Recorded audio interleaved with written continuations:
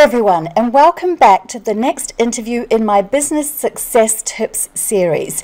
It's my true pleasure to introduce to you today Kevin Roberts. And Kevin is the New York-based executive chairman of Saatchi Saatchi, one of the world's leading creative organizations, with 6,500 people in 130 offices in 70 countries. It's the third largest communications group in being part of the Publicis Group. Born and educated in Lancaster in the north of England, Kevin started his career with the iconic fashion house brand Mary Quant, and other early career appointments included working for Gillette, Procter & Gamble in Europe, Pepsi Cola in the Middle East, and then Lion Nathan, a New Zealand brewing company where I came to know of Kevin. From 1997 until becoming executive chairman in 2015, Kevin was CEO worldwide at Saatchi Saatchi, and in 2011 he became the first non-Latin American to be inducted into the FIAP, which in English means the Ibero-American Hall of Fame.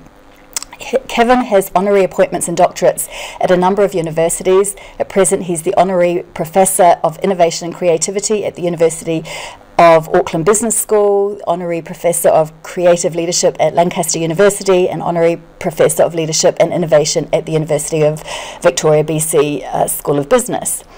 With his academic colleagues, he wrote Peak Performance, Business Lessons from the World's Top Organizations. And in 2004, he wrote a book which I really love called Love Marks, The Future Beyond Brands, a groundbreaking business book which was published in 18 languages. And we'll talk about that concept in those books in this interview. He's also written other books on the power of emotion and the screen age.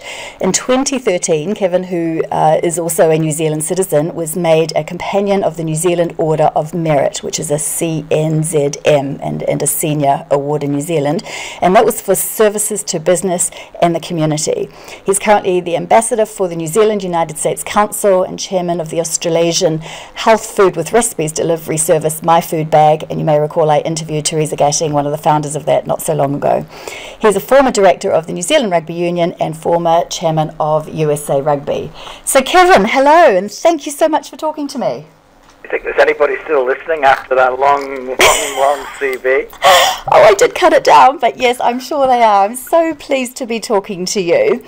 Now listen, I read your paper, the red paper called Brand Loyalty Reloaded, Loyalty Beyond Reason, and I just quote from it briefly. It says, "The quest for brand loyalty remains a relevant goal not only for billion-dollar brand owners dependent on a legion of repeat buyers, but also for a gazillion of small business owners and startup entrepreneurs wanting to build a string of zeros behind their seed capital." So I'm interested in why you think fostering brand loyalty is a must, as a key strategic goal for small businesses and startups. Yeah, I think it's sort of in the early 1900s, there was a great gangster personality called Willie Sutton. Did you ever hear about him in the U.S.? He was sort of somewhere between Butch Cassidy and Al Capone, and they asked Willie one time, why did he rob banks? And the answer was, because that's where the money is, okay? And loyalty is where the money is on brands. You know, if you can create brand loyalty and get people to use you, choose you more often, make you part of their life, become part of their movement, that's where the money is. Brand loyalty sort of comes in two areas. You can get the standard brand loyalty where you're loyal for a reason, because the shampoo gets your hair soft and shiny, or the face cream makes you look younger, or beer tastes good and it's a great social lubricant, whatever, for a reason. But real brand loyalty is when you create loyalty beyond reason, beyond price, beyond attribute, beyond benefit. Because when you can create loyalty beyond reason, that's where the sweet spot is. I mean, Apple creates loyalty beyond reason, beyond functionality, beyond design, beyond price. Apple is no longer irreplaceable, but it is irresistible.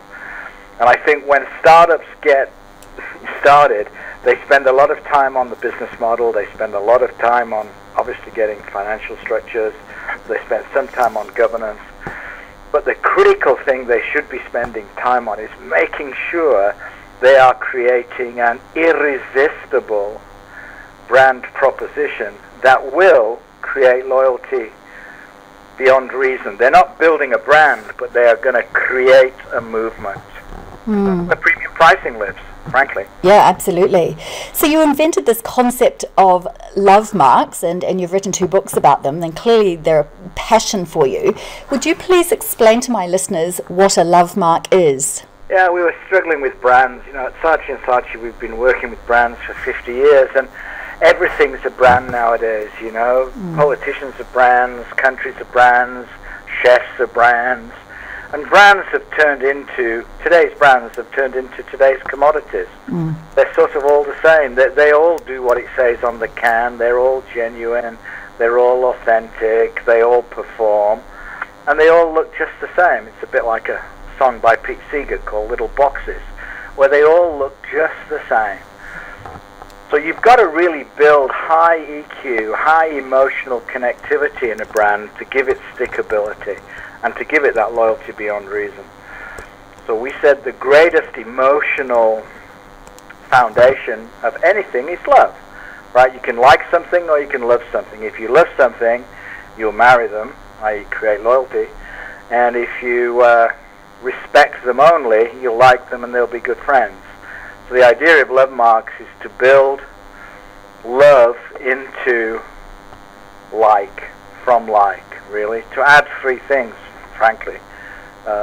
Mystery, sensuality, intimacy. If you can add those emotional connections to a brand, you will create a love mark and you will create loyalty beyond reason. So just playing devil's advocate for a minute, some will say that love marks and the concept that you've just espoused is for big businesses and perhaps not relevant to small. What would you say to that?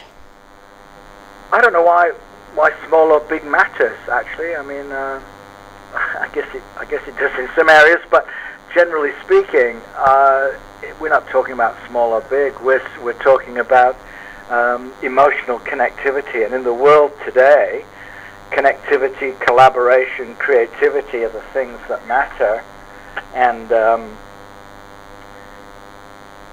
size is not the defining factor, right? Most businesses start small, and most businesses, you know, people say, well, you know, love mark's not relevant, perhaps business to business, you know, B2B. I said there is no such thing as B2B, right? Or B2C. They don't exist. It's all P2P, people to people. And in a small business and in a startup, people have never been more important because you don't have big media budgets, you don't have big resources. You've really got to create a movement from the bottom up. And you can do that either through facts and rationality, or you can do it through emotion. You think about the way Obama was made president of the U.S. 7-8 years ago. That was all through a grassroots movement, all about creating hope, dreams, change. You know, he became a love mark to a lot of people, and was voted into this highest possible office on the basis of intangible emotional stuff, with a tiny, tiny spend. All the marketing money, in fact, they spent on the campaign was wasted, and it was really about this grassroots connectivity. So if you're a small business or a startup, boy, you better have something that people can bond with and feel attracted to, otherwise you'll never break through. It's sort of like make the big decisions with your heart and the little ones with your head, which will be the reverse of what every MBA is taught. Yes, I would agree. Which is why MBAs don't do startups very often. Yeah, absolutely. So let's look at this idea of mystery, sensuality and intimacy, because I love that and I absolutely get it in relation to business. So can you give my listeners some ideas of how they might go about creating their own mystery, sensuality and intimacy with their customers, so that they're creating the cheerleaders, the love with the people that are buying from them? Well, mystery is really about storytelling, or really story sharing. frankly, right? The more you know about something, the less interesting it becomes. And we're living in an age where information now is a commodity. We're drowning in the stuff, thanks to Google and so on. You know, so information is not the killer app it was 7 years ago. It's now just a table stake. What people want now are stories, and they don't want to be told stories. They want to be part of the narrative. They want to share the story. They want to be involved in it. So we tend to overload, you know, people's websites are full of information. People's packaging is awful, full of information. Instead, we should take the view that David Ogilvy said years and years ago: the consumer is not a moron, she's your wife. Okay? And we should spend time sharing our stories with our customers and with our targets. Sensuality, we feel the world through 5 senses, yet most brands, most companies, most businesses only operate on 1, at most 2. And that isn't, you know, how people respond. They want to know what your sound is, what your smell, your fragrance is. How do you feel to be touched? Whether you're a lawyer or whether you're an accountancy or not, there are opportunities to operate with all 5 senses. And intimacy is that empathy, intuition, the ability to not give the customer what they want, but what they never dreamed possible.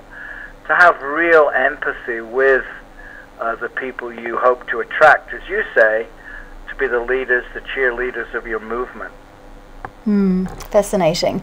So given the advancement of technology, social media, you know, everything digital, and consequently the way in which we're changing the way in which we communicate and interact with our potential audience and our actual audience, how do you think we need to evolve this concept of love marks to develop in mystery, sensuality and intimacy using those tools? It's the best news that could happen for small businesses and for startups, right? Because in the past you used to have big media budgets, lots of frequency, kind of a big advertising campaign, and you could never, you know, if it didn't work 100 days in, you were facing severe funding pressures. Now it's not like that at all. We get intimacy through technology. Technology is not only a liberator and an enabler. If you can now make technology your slave and make it bend to your will, you can do anything. You can create great story sharing through technology that just wasn't available to us even a year ago. We can create incredible moments of intimacy because people are very open and very frank when you're commuting one-on-one with them on their mobile, on their screen somewhere. So the opportunity to create a love mark has never been more broad and more available to everyone because of technology. Have you got some examples of small businesses that in your opinion are doing this really, really well at the moment? Well, My Food Bag's a great example of of all 3 things. It's full of mystery, it's full of sensuality in every way you operate it, and it's very intimate. You know, the relationships that we have with customers are one-on-one. They're online, offline, they're in their home, they're on every screen imaginable. My Food Bag's built a hell of a business in New Zealand through those 3 tenets. And what about some on this side of the world, in Europe or America? I've not spent a lot of time thinking about examples, Adèle. Oh, okay. No, that's okay. I'm interested in something that you said in your red paper, quoting McKinsey, where McKinsey was saying that 75% of I don't often quote McKinsey. No! Well, yeah, but this is an interesting quote. I can see why you did this one. 75% of players listed on the Standard & Poor's 500, which for people who don't know is an American stock market index, could be out of business in 13 years. Now, that was written in your report in July 2014, so that's about 12 years from now, and I found that really fascinating. They will be. Yeah, well, tell me, why are they predicting that? Well, I talked to the guys about it, you know, before we wrote the red paper, and it's sort of based on hard data. So, if you look at in 1958, the top 500, companies stayed on that index for 61 years. Okay? In 1980, which was 22 years later, the average tenure was 25 years. 2011, the average tenure was down to 18 years. Okay? So it's already happening. So the churn rate's been accelerating amazingly. Today, an S&P 500 company is being replaced 1 every 2 weeks. Wow, really? Every 2 weeks. That's a fact. That's a fact in the fact box.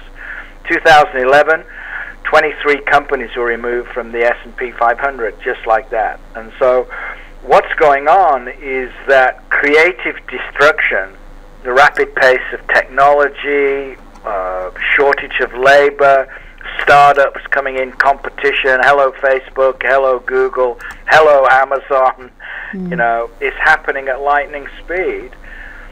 And so if you just run those numbers and you follow those trends, McKinsey analytically say that 75% of 2011's firms will be gone off that top 500 in 2027. It's amazing. But that's how fast this world is changing. So if you're a startup, the world is yours. Well, I was going to say that's where it's really exciting too, to see what the evolving composition of those types of indices is going to be over time. So on that, what's your prediction for the future of business, both big and small, in this, as you say, fast-changing business landscape that we're in? Well, I think you said something very smart. It will be big or small. If you're in the middle, it's going to be murky, depressing, hard. It's going to be like old-style World War I trench warfare, with a lot of blood, much of it yours. So you better get to be either very small, very niche, very fast, very agile, or get to be big and still be very fast and very agile, okay? But if you're stuck in the middle, boy oh boy, whether you're in automobiles, whether you're in food, whether you're in retail, whether you're in manufacturing, it's going to be a real corrosive, margin sensitive position to be in. And just on that, if you're in the big or in the small, are you also saying that you can be premium pricing in those groups? Is that what that opportunity will lead to for you? Yeah, you've got to create loyalty beyond reason. So you've got to become irresistible to a consumer so that they're emotionally connected to your movement, that they do all the heavy loading for you and the carrying, and they become, as you say, a cheerleader. They become integral to growing your movement. And to do that, you've got to be idea-driven. You've got to be creatively driven. You've got to disrupt yourselves, just like Facebook do with Instagram and stuff like that. You've just got to keep innovating. Innovation and creativity have got to be key. I mean, I think the winners are going to be companies that are driven by this equation: IQ plus EQ plus TQ plus BQ powered by CQ. So what does that mean? Intelligence quotient. Right, you've got to have smart people, you've got to have knowledge, you've got to have skills. It's no excuse now, the world is not going to succumb to Muppets. It's got to have bright people. So you've got to hire well, IQ. EQ vital, you've got to hire people with empathy, with intuition, with feel, people who can sense the rhythm of the consumer. TQ, you can't fake it, you've got to bend technology to your will, not be a slave to technology.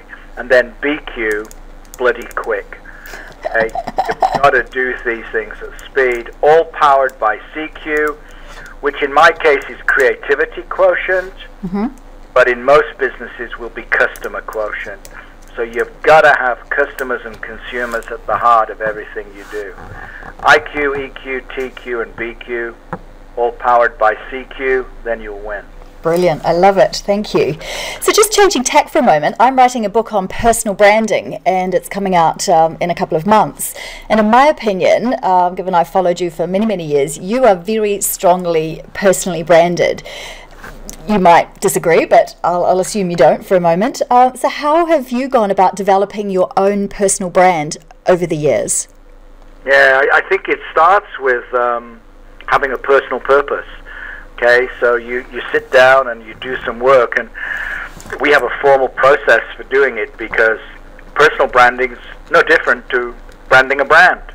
It's the same thing, right? So you come at it the same way. You start with your one-word equity. What is that one word that describes you? It's either an adjective or a noun. Arnold Schwarzenegger to everybody around is the Terminator. George Bush was the decider. You know, you'll get Winston Churchill, who was probably, you know, the bulldog. You will get Richard Branson, who'd be a maverick. You know, what's the one word at the very core of your essence? And then you make sure that that one word is the foundation for everything you do. Then you need to answer sort of three questions. What's my 5-year dream? You know, because if you don't have a dream, you know, if you don't know where you're going, all roads will take you there. Most people have objectives or strategies or visions, or actually just drift along, you know. Martin Luther King, you know, did not say, I have a vision statement. You know, what is your dream? And make that, it's not something that's measurable. It's about reaching for the stars, not counting them. Then answer two questions, you know, when am I at my best and what will I never do?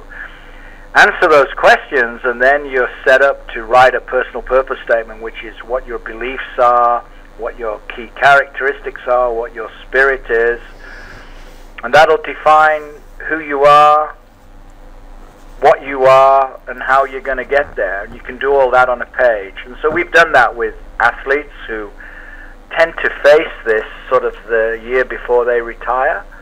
We've done that with politicians to whom this is everything. We've done it with many leaders. But actually, you know, everyone, I think, benefits from having a personal purpose that they can share with their family, with their friends, with their colleagues, and that they can all work towards. So leading on from that, tell me about your view on the importance of personal branding in business, i.e. people within the businesses, entrepreneurs, the founders, having really strong personal brands. I think it's really important that you have a personality because, you know, people like technology, but people love people, and they want to be part of something. They want to be involved with someone that they respect, they trust, they like, they admire.